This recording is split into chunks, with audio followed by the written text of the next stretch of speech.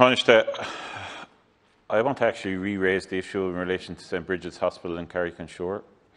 I do so because in my time in politics, and I take a huge interest in health issues, I've rarely ever seen an issue that is actually where people have been misled so much.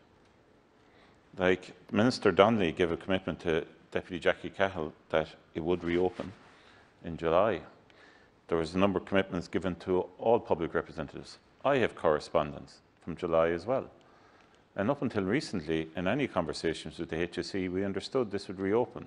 This is a very sensitive matter in that part of the country for palliative care, for respite. The idea that we're just going to purchase beds now in other areas, it's not on.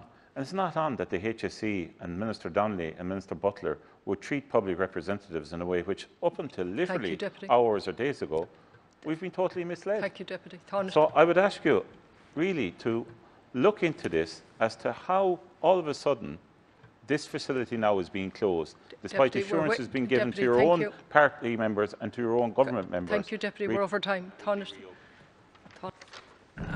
Thanks, Deputy. As I mentioned, Minister Butler and Minister Donnelly spoke to you about this this morning, and what I'm advised by them is that it can't reopen as a district hospital because the infrastructure is too old and inadequate in the modern age, particularly now that the issue of infection control is going to be so important into the future. But it will be reopened as a community healthcare facility, improving services in the area, particularly for those with chronic diseases like diabetes.